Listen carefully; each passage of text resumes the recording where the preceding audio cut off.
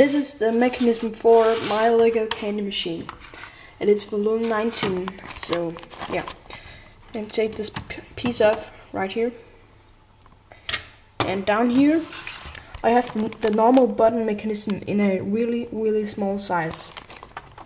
See, but there's a thing I added that you can push the button in and put a coin in.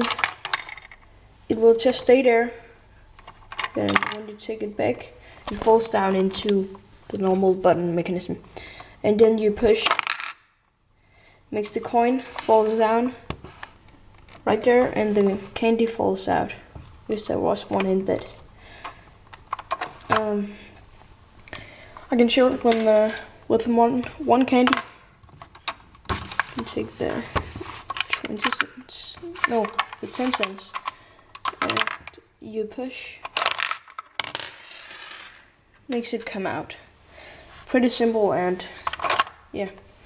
There's a thing I added with this machine that it works over 70 rounds, and it is this thing. You can put it on the top, and then it will fall down into the reloading hole. There's this reloading hole, and it's just placed right there, connected with on this side and down here. So it's really awesome, and I like it really much because it's so easy. And yeah, and the mechanism for this is actually like my balloon 14. It's just like you can see it. This is in pretty cool design. Put it in, and then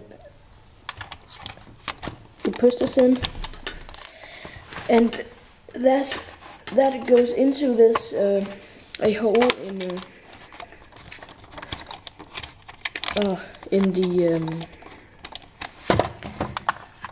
right there. There's a hole, and you see this black thing right there.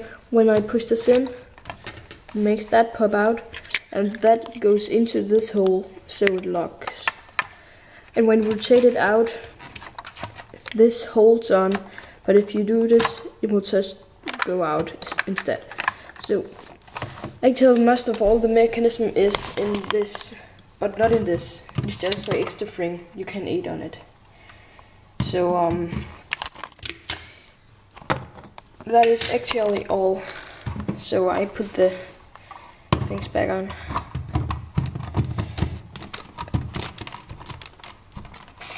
So, and the roof, and you have it again. The cool Lego candy machine. Bye for now.